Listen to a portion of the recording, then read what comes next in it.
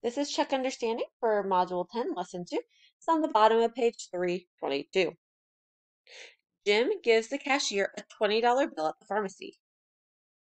So he gives him $20. We're going to write an equation that relates the change, C. He gets back in dollars to the cost, B, in dollars of his purchase, which represents the independent variable.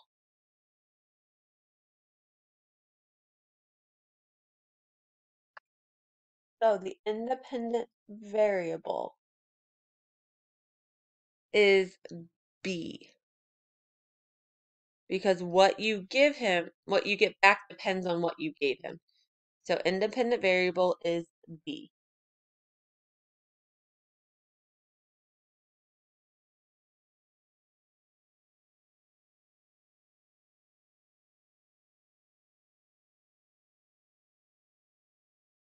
And we need to write our equation here.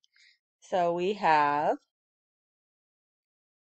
need to figure out how much we're going to get back. So C equals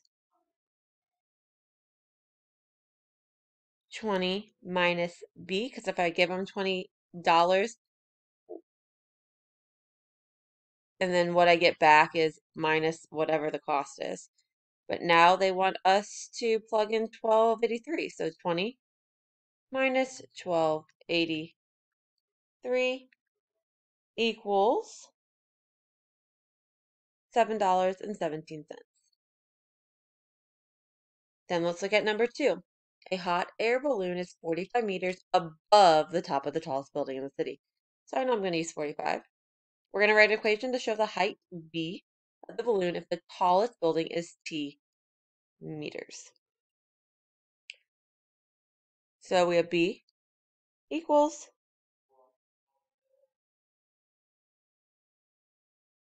above. So that means we're going to add 45 plus T. And that is the end of Check Understanding. When we come back, we'll be doing On Your Own.